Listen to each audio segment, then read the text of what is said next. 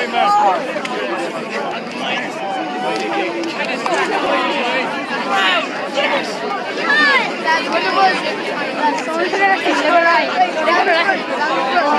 lads. Hello.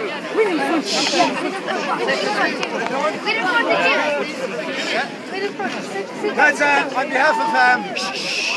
behalf of County Board and Oga, the first thing I want to do is congratulate both teams on a fantastic final. Might have been a bit slow getting off there in the first half, but the second half certainly made up for it. And it certainly was a match to grace any final in any years I've been chairman.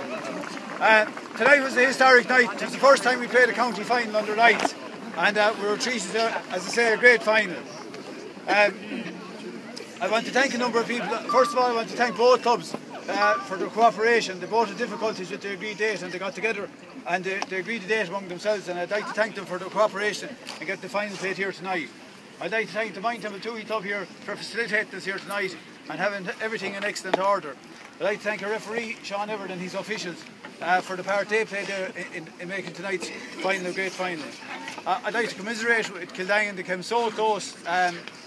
Looked her out there in the first half, came back into lead and nearly snatched the winner there in the end.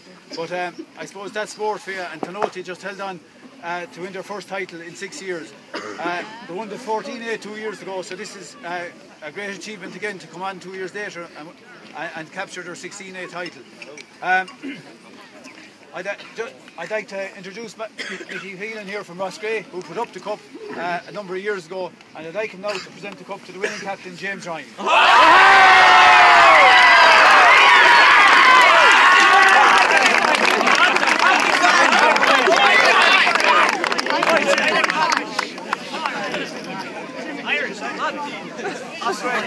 I look at the